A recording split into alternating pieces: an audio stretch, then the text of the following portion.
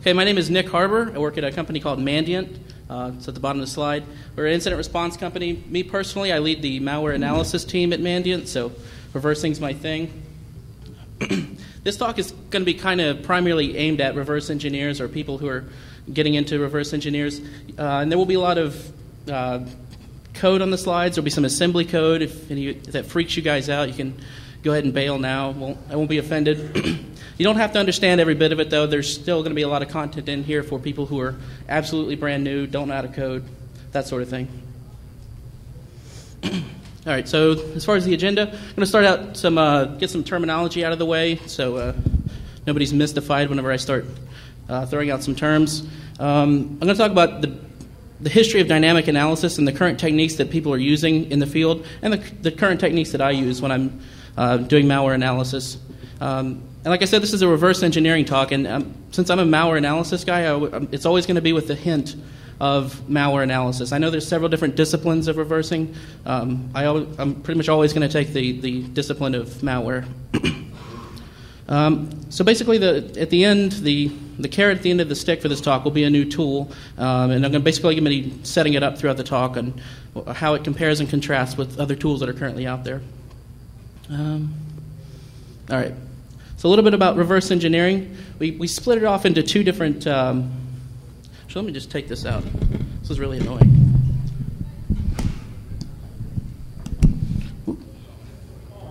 Oh. All real hackers have their dog as their background. Yeah, he is. Oh.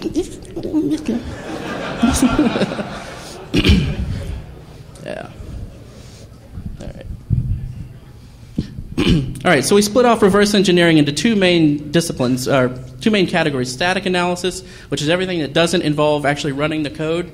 Analogy there being like an autopsy. It's dead, you're picking it apart, you're figuring out what it does. The other half of the picture is dynamic analysis, which is, you're letting the malware run, you're seeing what it does, observing its behavior. So the tool that I'm going to be presenting about and the techniques we're going to be talking about are also contained within the dynamic analysis family of techniques. So you're actually going to have to run the software to actually use these analysis techniques. So the current approaches out there are, wait for it, network monitoring. Yeah, of course, setting up virtual networks. A lot of this is accomplished with VMware. It's what we currently use. This is certainly accomplished by people at the very basic level before you know anything about disassembly or any of that. You can set up Wireshark and do some basic behavioral analysis on malware. Getting more complicated, expensive solutions like Norman Sandbox and CW Sandbox, which these products are good and they can pretty much do everything that my tool's going to do. My tool's free. Their tool's tens of thousands of dollars. So I'm not going to claim to be beating everybody at everything free, because this is a project in my own personal time, which is not copious. Oh, and the main tool I personally use, because it is also free and we get pretty good results for malware analysis, is SysInternal's Process Monitor. I think quite a few of you have used it. It's very, very popular. I'm going to be comparing mainly with that. And debuggers can do a lot of this stuff. The whole point of my tool, though, is going to be I'm going to be doing a lot of process tracing and API interception and all that without acting as a debugger. So if you're thinking of heckling me with a question like, why aren't you just using Unity Debugger or whatever, the whole point is to be not using a debugger. I'm sure a debugger can work great in most circumstances for these things. Just there needs to be a tool out there to do that kind of thing without being a debugger at all. All right, kernel level monitoring. So this is the technique employed by Process Monitor by SysInternals.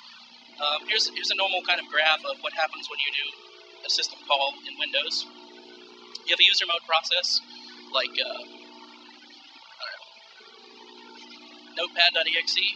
It issues a call called create file. This is something that's issued to the programmer of the application that it can make this function call. And the code for that initially is provided by libraries. In this case, kernel 32 is the library that provides that call. And all that happens in kernel 32, which is totally in user space, is it performs a system call. The system calls have to be implemented in this SSDT, the System Service Descriptor Table. So it's kind of like an array of pointers in the kernel. Essentially, I'm going to oversimplify the hell out of this whole process, just for the sake of time.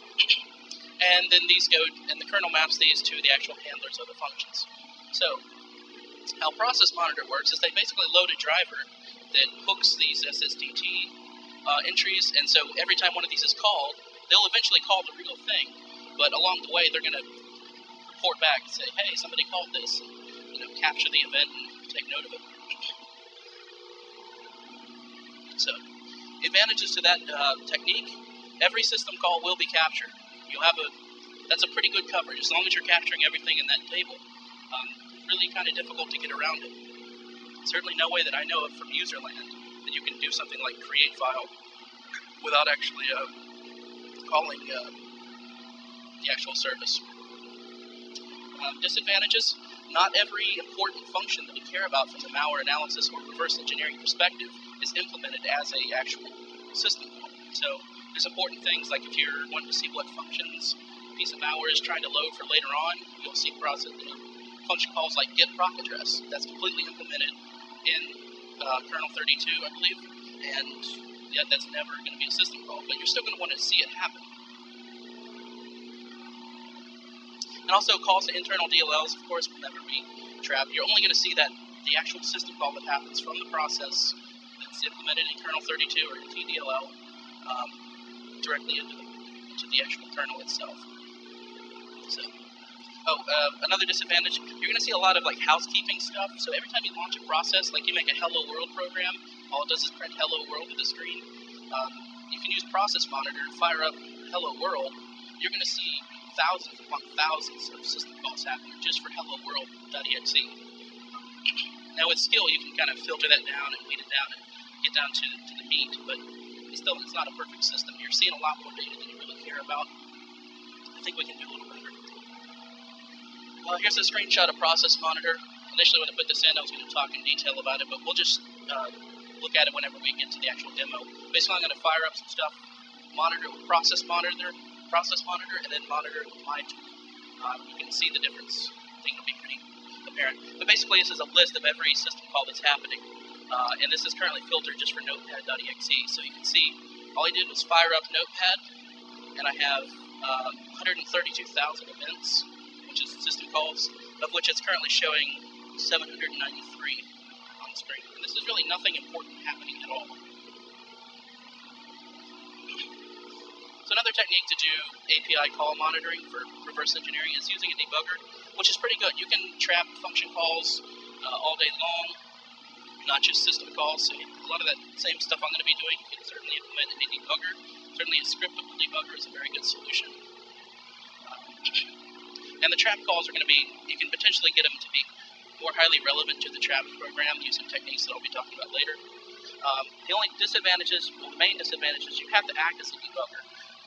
Once you act as a debugger, then you're kind of thrown into the fight of this cat and mouse game on debugging and anti-debugging, anti-debugging, and anti-debugging. I mean, you can play in that game if you want. I was just kind of looking for an easy, cheap way to circumvent the whole thing and not have a debugger involved whatsoever. Alright, so there's lots of different types of hooks. I'm specifically going to be talking about inline hooks. This is the technique I chose. I think it's probably the most robust technique for the long haul, so I chose to implement it first and not even bother with other hooking types. Anyway, inline hooks can you can trap any function call, not just system calls. Currently, the tool I'm going to be talking about only traps. It can only walk through exports of DLLs and trap those, but on down the line, who knows, we can do anything. The trap calls can be highly relevant to the program's operation because we're not going to be seeing any of those process housekeeping system calls like we saw for Notepad. No device driver required, not operating as a debugger. The only disadvantage is it's kind of a pain. I mean, there's really a lot of issues with it. And the tool that I'm going to be releasing certainly is going to show that. It's not fully, it's not on the Mandiant site yet because it's not a full, it's not bulletproof yet. It's very much prototype. You can play around with it, kick the tires, write some scripts, that sort of thing. It is not the be-all, end-all tool yet. I think it will be a great piece of work. Maybe in a couple months, check back. But anyway, it is a pain. Here's the whole idea. With inline hooks, we basically load stuff in the user space that handles, that traps the functions we're interested in and handles them all in user space, so the kernel's never affected. This is basically the same graph we saw earlier, just you see the difference in where the hook handling is moved. All right, so what the heck is an inline hook? Inline hook is basically you're going to where the function exists and you're modifying the code at that actual function, the assembled code for the function. And to implement these, just a little background in case you have no idea what the heck, how this all works. You basically have to find a function of interest. You have to disassemble the beginning of a function, and this is very important. And this differs from the way a lot of malware will do it. For example, if malware is going to install an inline hook to trap like the send function in WinSock so it can monitor every outbound packet, they can pretty much know exactly what code is going to be at the send function. They don't need to disassemble it on the fly to figure out if they can install a hook or not. They can just blast over it and be done with it. Since we have a very general solution where things aren't known at the beginning, we have to disassemble. So I'll talk more on that in a minute. We disassemble. If possible, we overwrite the beginning bytes of the function with a jump or a call instruction. And the jump or call instruction that we write at the very beginning of the function points to our own block of code that's loaded into the process somewhere. Now, okay, like I said, we're going to talk about why we disassemble. Take, for example, this little function right here, XOR EAX, and return. This is a very simple function that just returns 0. It's only 3 bytes. A call or a jump instruction of the type we need is 5 bytes. If we overwrite this 3-byte function with 5 bytes of data, we're overwriting 2 bytes of God knows what. It might be just padding, but it might not be. So for safety, we're going to disassemble just for the purpose of figuring out if we have enough space to overwrite. Actually, there's one other purpose, and I'll get to that in a second. So here's a more complicated function. This is more like what you would actually see. This is a function prologue at the beginning. It basically just sets up the stack for a function. You don't need to worry about it. Just note that these 4 instructions are at the very beginning of this function. Once the hook is installed, I've installed a jump hook right here. You can see we overwrote basically, 5 bytes? So these 2 instructions and 2 bytes of this 3rd instruction have been overwritten. So every piece of data starting after this first 5 bytes here is just unused. Because theoretically, whatever our jump handler is doing, if it's going to recreate these instructions, it has to jump back right here to let the program continue. These are just kind of unused. And there's different schools of thought on how you actually implement the hook handler. If you want to completely do something else and never return to the function. In my tool, what I actually do is I implement it with a call right here instead of a jump. And eventually the handler jumps back to this exact point after it's recreated the functionality that it overwrote. So that's another reason I use the disassembler, is to figure out exactly what I need to do once I've finished playing with the function. All right, so once you have the hook function, what the heck do you do with it? You can inspect it. This is the terminology I use. I'm sure other people use different terminology. There's no standardization. I say inspect and intercept. Inspect being, I want to let the function continue once I'm done doing whatever I'm doing. I just want to look at the stack, see what arguments are being passed in, do things like that. Intercept is I want to look at the stack and look at the arguments and all that junk. I just don't want to actually call the function once it's finished. So in this tool, it has the capability to you can script a response whenever you hook something. So I can hook. The example I like using here is getHostByName, which is the function in the WinSock library to do a DNS lookup. So we can script a response to getHostByName to basically always kick back the same IP address for every DNS response, which is a good first step in sandboxing. And that would be an intercept operation as opposed to inspect. If we're just monitoring the API calls as the program runs, that's all interception. Yeah. So I kind of jumped the gun there on the rolling your own sandbox. getHostByName is my favorite to start out with because it's very easy to understand, very clear to implement. And we're going to I'll show you the code to implement it. You can do much more complex things, and this will all be down the road. I don't have much of this implemented yet, but you can do things like you can trap the call to connect to just kick back like a pseudo handle so that every successive send or receive to that pseudo handle, you just check if it's like the value dead beef, and if it is, handle it with your own Python code as opposed to letting WinSock handle it and really send it out across the wire. Same thing could happen with the file handles. Create file, read file, write file, all that stuff. We can do the same thing. All right, before we get too far, I'm just going to, this technique hasn't been documented anywhere, and it's a technique I use for unpacking on a daily basis. And it's kind of what got me in the mindset of thinking about inline hooks for so many years. So I'm just going to go ahead and quickly briefly talk about the technique I use for unpacking. And the reason I use this technique is it doesn't involve debuggers whatsoever. With just some basic hooking, we can easily unpack code. So the first thing you need to do to unpack code with inline hooks is disable this thing called known DLLs. Basically, if you have a DLL listed in known DLLs, which most of the important system DLLs are, it'll always use the version that's in C:\Windows system 32. So, for example, kernel 32 is always in that directory, and if it's always listed in this key, so it's always going to use that regardless of the regular DLL search path. The DLL search always, goes to like the current directory, the application startup directory, and then eventually works its way back to the system directories.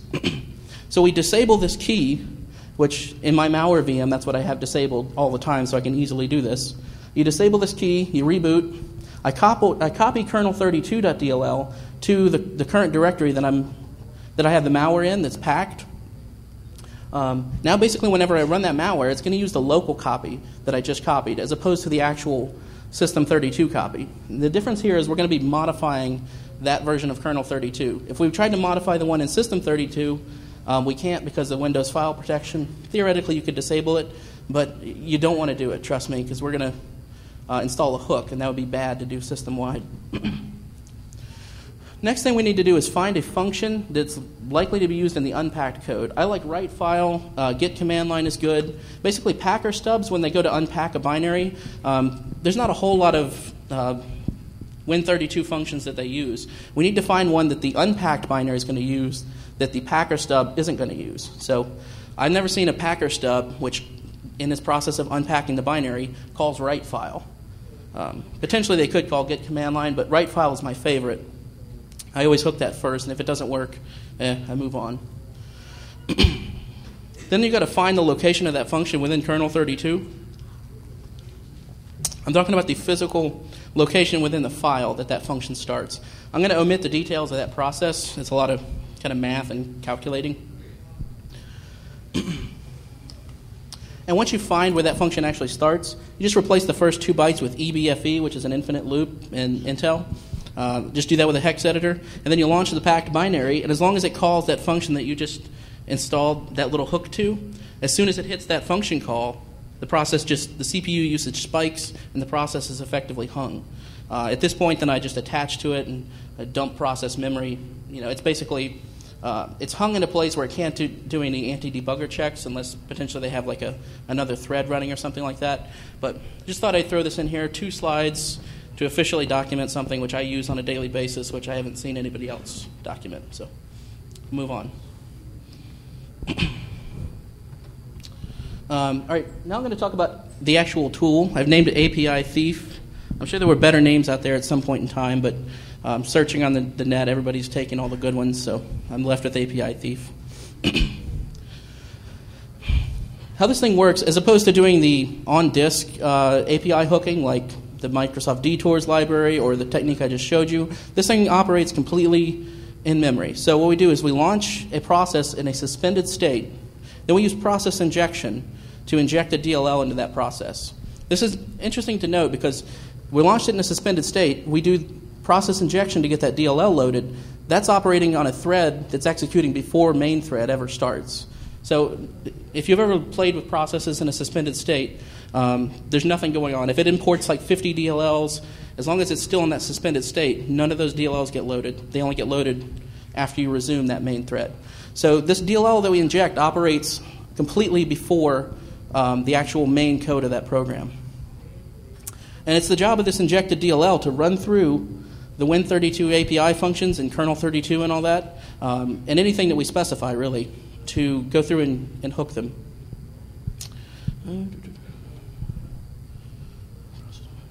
And basically how it operates is it it installs these hooks and they all point back to a single function dispatcher, and then that function dispatcher is responsible for figuring out what it needs to do once the hooked function has actually been called.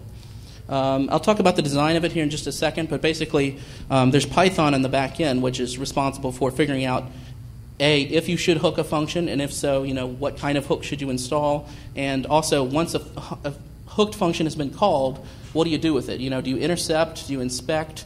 Do you write data to the process? Do you fix the return value to be a certain value? All that stuff is handled by Python. So, quick note on the design.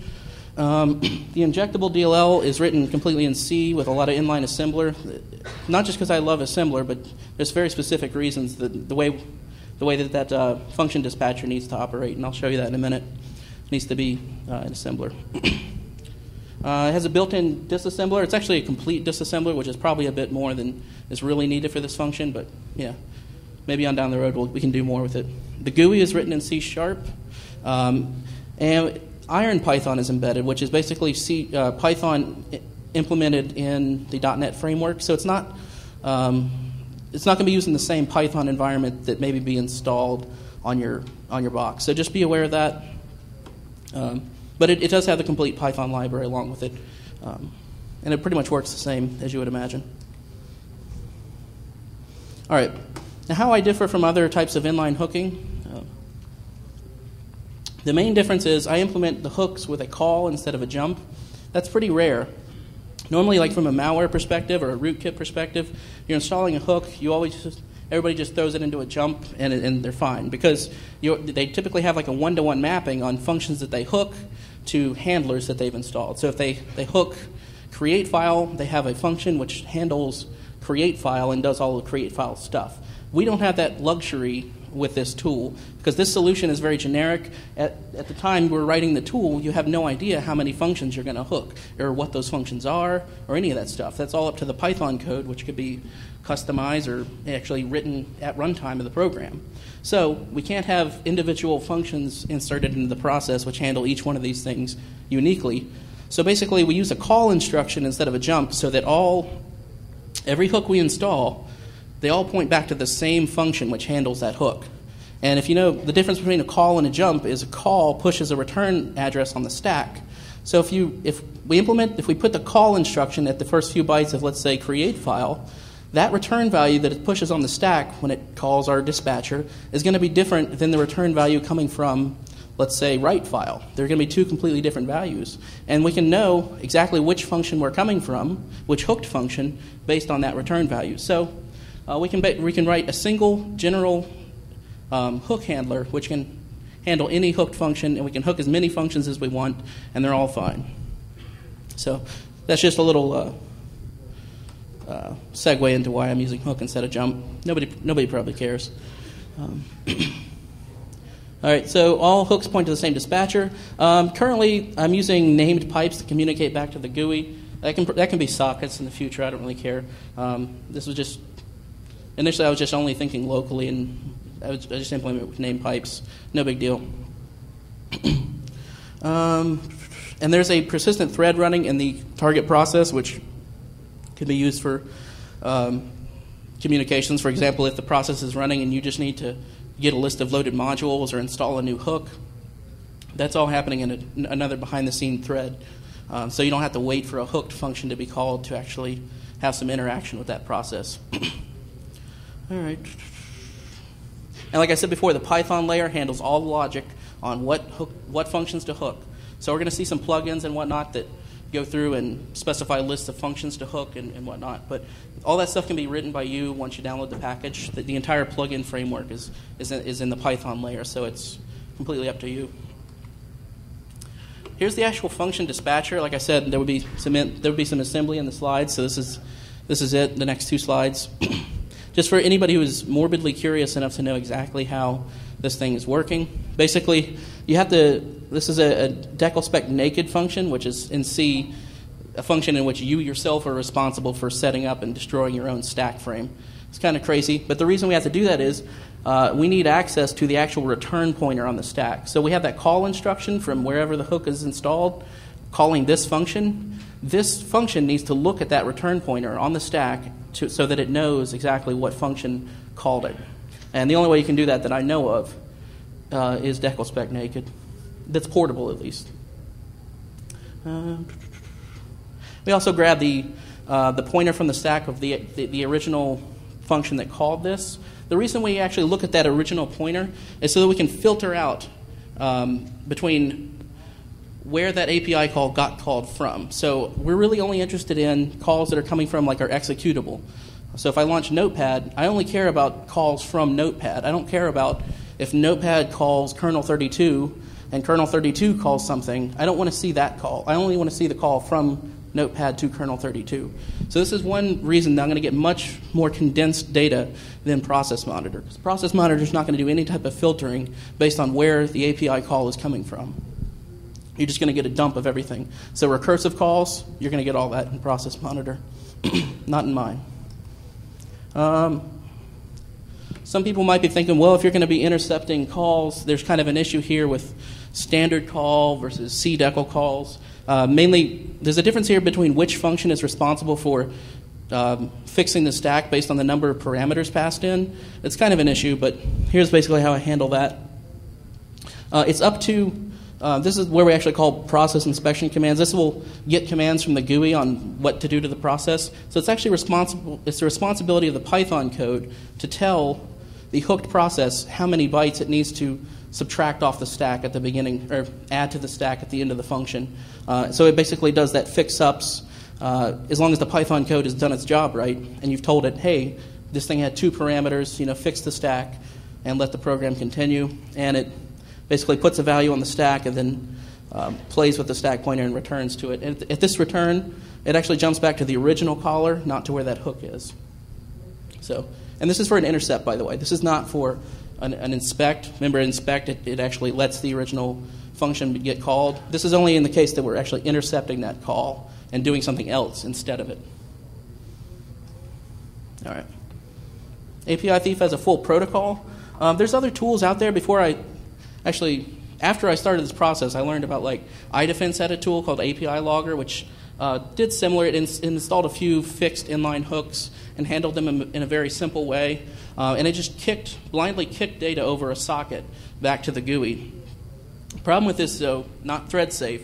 So if you had multiple threads kicking stuff back, you're basically you're going to get overlapped data. If one system call had a whole bunch of data, it's passing back and it did it over several sends. You're going to get all that data just kind of garbled together, presented to you, the reverse engineer. So as long as by implementing a protocol and having it all thread safe and all that, you're going to get nice, clean output back all the time. So that's why I went down that path. And the protocol supports a few primitives, and these are commands that can be sent to the hooked function to get back data. So when a hooked function is called, the GUI can send it a request to get the ESP value, which is the stack pointer, and from that, then we can basically figure out what arguments are on the stack and all that jazz. You can also get the FS register, if you guys are familiar with what that points to, and all the good juicy tidbits you can get once you know the value of that. We can set the EAX value. This is what the return value of the function will be. So in the case that we actually intercept a function, instead of just inspecting it, we want to set a return value, so the rest of the program can continue. And this is the command that will actually set that. Set param size is what I was talking about earlier, where you want to set the number of arguments that are passed to the function. No big deal. Here's an example of the protocol being called. Here's a hooked function gets called. It sends a request to say, hey, a hooked was called.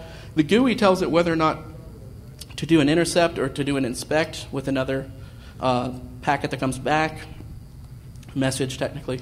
And we have a type message called response success. This is actually going to contain the data. So when he says, for example, get ESP value, the response success message is actually going to contain the 4-byte value of the ESP register. So this is just a little example of doing an intercept.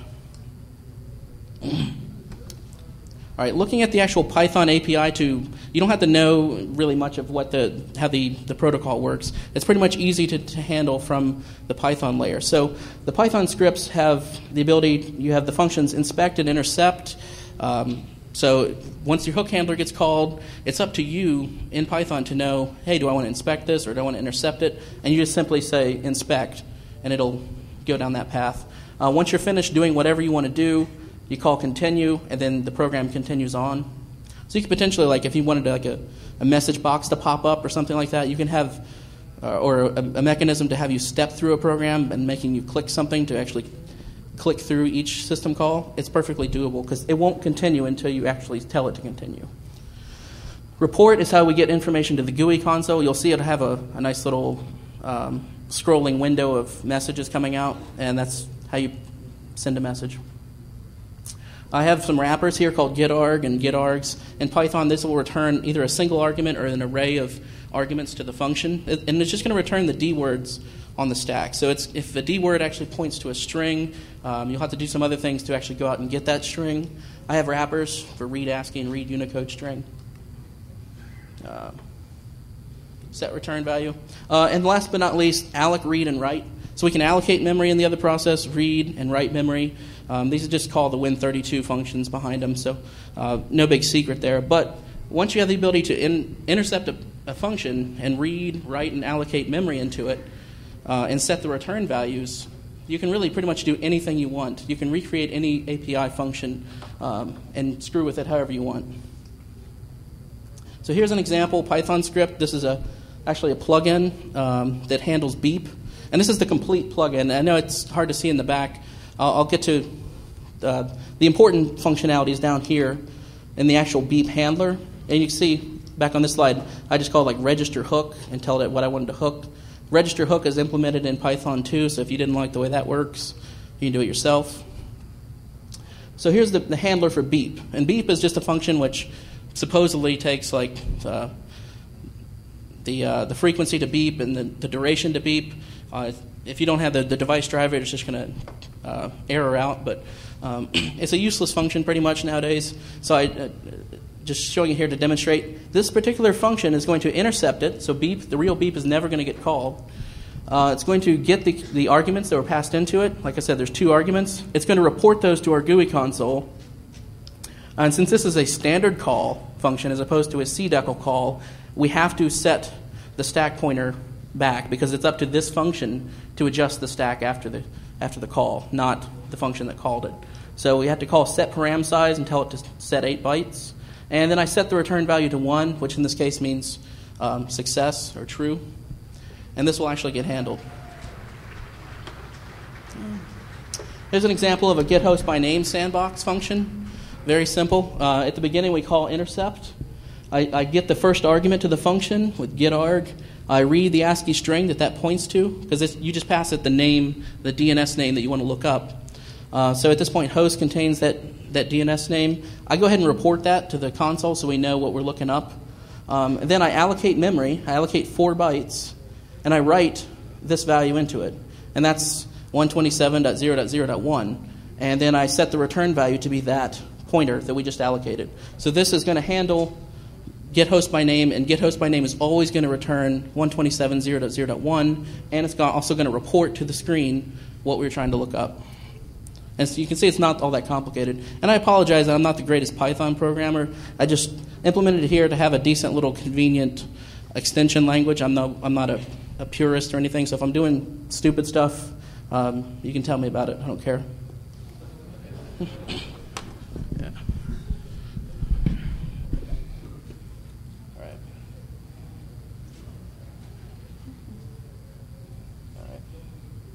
All right, so here's API Thief. Like I said, it's very prototypish, so I don't have an icon yet. So what we have here, hopefully everybody can see, down here at the bottom, there's a text box where you can specify the command line. You can specify a full command line with arguments and everything. I'm just going to simplify the process here by clicking on the 3 dots to let you select an executable. And I wrote a small binary here just to get a really simple test. All this thing does is call like create file, then it calls beep, and it calls a few other things. So once I've selected that, here's the command line down here. There's really nothing happening yet. We have to hit this initialize button. What initialize is going to do is spawn the process in a suspended state, then inject the DLL. Whenever I hit initialize, though, I have to make sure that my plugins are selected because I can't change those after the fact. And the plugins I have here is a basic Win32 API monitor, which I'll show you some of the code for. It's really simple. And that get host by name trap, I'm going to go ahead and enable that plugin. There's another one that comes with the package on my website called Load Library Hook. I'm not going to use this for these demos. Basically, you'll need this plugin if you need to hook a DLL that gets called later by Load Library at runtime. Go ahead and load the Load Library Hook plugin. So it'll basically recurse down anything that's loaded at runtime because currently it's only going to hook what it's going to see in memory to begin with. So I call initialize. And you see created process, injected API thief.dll, API thief initialized, ready to launch process. So the next step would be to click launch. Let me go ahead and browse a few things. This is kind of useless data at this point, but it went ahead and reported back to me a list of loaded modules in this process space.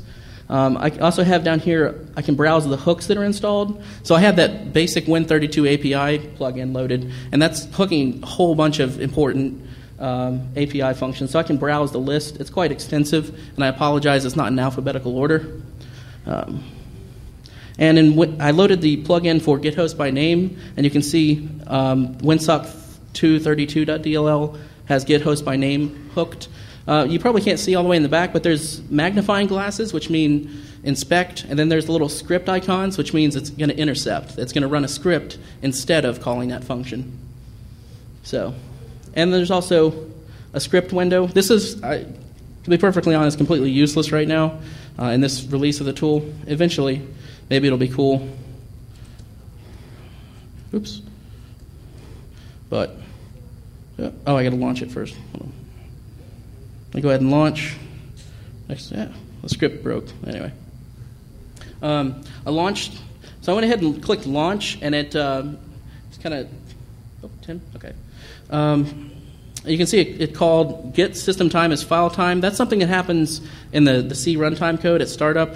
And that's, in this case, that's the only kernel 32 function that was called. There are more functions that get called. It's just I only have the plugin to trap kernel 32 functions. So it caught that one. It caught a load library call on PS API, which is in the code. Caught a call to create file, c:\test.txt. You can see here it called beep, and then it called sleep. Sleep is an interesting one for malware analysis, too, because if we can intercept sleep and just report that it's trying to sleep and then not actually sleep, that can simplify a lot of people's lives. Because a lot of times malware will try to wait for some crazy amount of time, and you'd have to go through and do a lot of static analysis to figure out how long it's trying to wait for. In this case, we can basically just tell it never sleep. So this is a very simple list of functions, and this basically maps exactly to the function of this program. The main function, I just coded a few things really quick, and you see that's all I get. Oh, I should have launched, should have been monitoring with process monitor while I did that. Oh well, on the next demo, we'll do that. Oops. So let me do a more complicated one. I'm going to do notepad.exe. Just so you can see I'm not completely full of shit and using rigged demos. Notepad it's not the most complicated program in the world, but it's at least complicated enough that it will screw up your life. I'm going to just do the basic Win32 API monitor, click initialize, and go ahead and launch process monitor here. All right. I already have a filter set up, that's why. Anyway. All right. So I launched Notepad. Notepad is now popped up on the screen over here. You can see my data. I don't have very much. I have, get proc address here for register pin app. I have a few string compare functions. These are implemented in kernel 32. There's string comparison, string cat, all that. And this is something you're never going to see with procmon. You're never going to see that this process was doing a string comparison. For example, untitled notepad, a string cat, because that's not a system call. That's only a kernel 32 function call. So here I am scrolling through the process monitor output, and I have 327 events.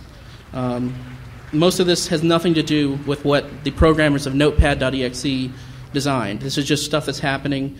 For example, every DLL that gets loaded, there has to be a create file for that DLL and all this other stuff. There's a lot of registry keys that just happen. This is stuff we don't care about for malware analysis, or for the most part, reverse engineering. In this particular example, I really needed to hook more user32 functions to get the idea what's going on, but you can see the idea of where we're going with this. Yeah. Go ahead and close that. Oh, actually, there's one more thing I wanted to do with Notepad.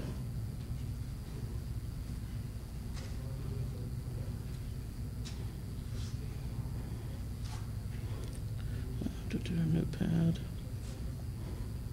Go ahead and launch this again. I want to save a file out.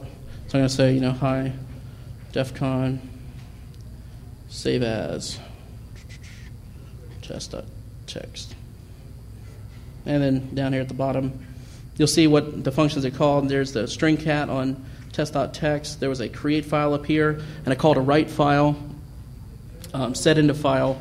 Much less data than this, which is showing us 15,000 events for the same process. Yay.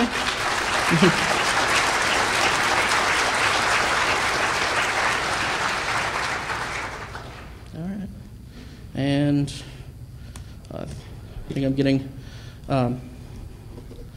ushered off the stage here in 1 minute. So my tools are available right now at rnicrosoft.net. That's not an M. And don't sue me if you work for a company that might take offense. Eventually the tool will be up on mandiant.com, and you can contact me here. If you have major bug reports in the next couple months, don't even bother. I know anybody can send an email. Just there's tons of bugs right now, so maybe hold off a little bit on going and calling me out and trying to yell at me and scream at me. So just be nice. I'll show you a puppy. Oh, yeah, be nice. So. All right, well, thank you. You guys have been great.